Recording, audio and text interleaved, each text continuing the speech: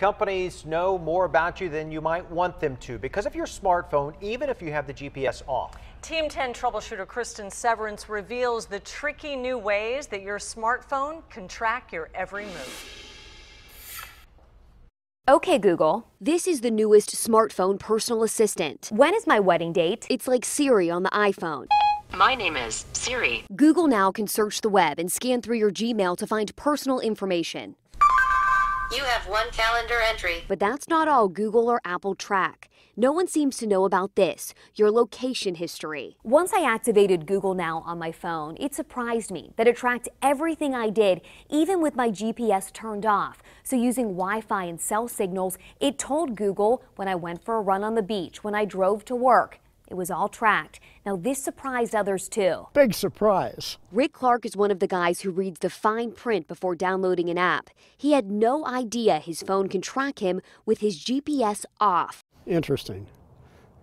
And a little bit unnerving at the same time.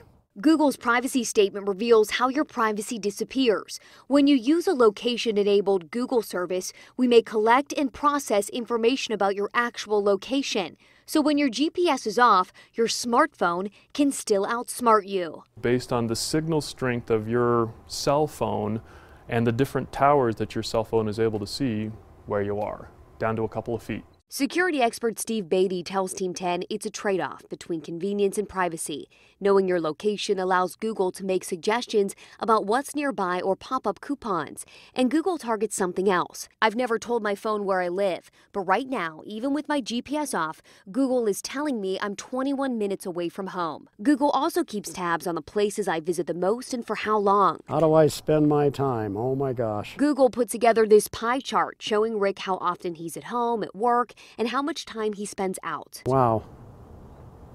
Absolutely amazing. Team 10 finds iPhones track your location in a similar way.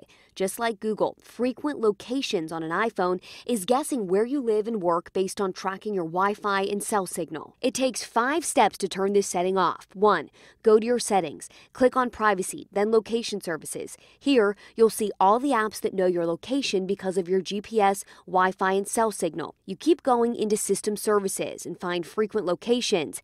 This is where you can turn off the covert tracking. I'm Team 10 troubleshooter Kristen Severance.